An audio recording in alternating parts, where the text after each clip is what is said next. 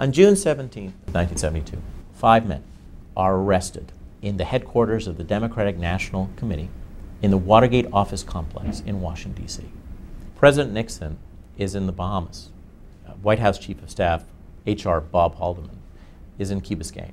June 20th, 1972, 3 days later, was the first time that President Nixon and Haldeman talked about Watergate around the microphones. Mr. Haldeman took copious notes of his meetings with the president. In the Nixon materials, Nixon Library, there are probably 300 boxes of his notes on yellow paper. You can follow Haldeman's notes. The president is talking about a letter he wants to send to the governor of South Dakota.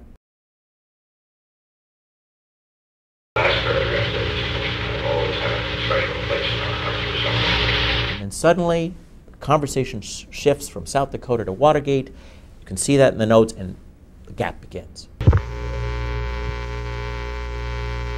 Since there is a gap in the tape, the notes would then be the backup to that. However, there is very little in the notes about the meeting itself. I'm Phil Mellinger. I'm an amateur historian that's been doing some Watergate research for the past 5 or 6 years. I knew there were 2 pages of notes from the meeting, and I talked to the archivist, and he was very kind and pulled out the notes and showed them to me. And when I looked at them, it immediately hit me that this couldn't have been the complete set of notes from the meeting. In a typical Oval or executive office building meeting for an hour and a half, there could be as many as 5 or 6 pages of notes.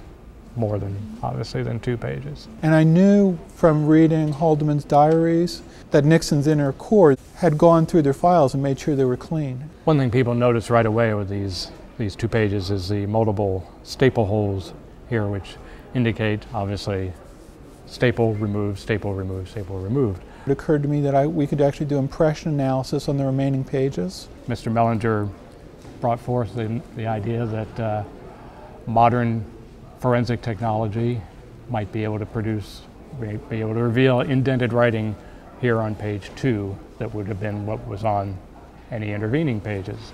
For the forensic work done on the notes, we first went to the Library of Congress, where images were taken of the 2 pages of notes front and back under varying spectrums of light. We then went to Inspector General Internal Revenue Treasury Department's lab. The paper is applied to a vacuum table, and a very thin sheet of plastic is placed over it, and the vacuum sucks the plastic in such a way that it adheres to every indentation in the paper. Then electrostatic charge is put to the plastic.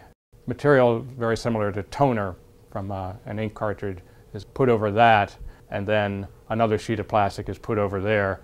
An image then adheres to the second sheet of plastic, which can get peeled off, which should reveal any indented writing on that sheet of plastic. I don't have any expectations. My hope is that the forensics will show the topics that were discussed in the meeting. After our testing with the method suggested by Mr. Mellinger, we determined that there was indented writing on page 2, but it looks like a signature and it's illegible. A surprising finding was that at the upper left of page 1 is a date written, and on the upper left of page 2 is a number 2. These 2 bits of information were written in a different ink from the main body of the notes. Future historians will have to determine the significance of ink differences, and possibly in the future additional work can be done on the tape itself. We were unable to recover any additional information regarding the content of the meeting between Mr. Nixon and Mr. Haldeman.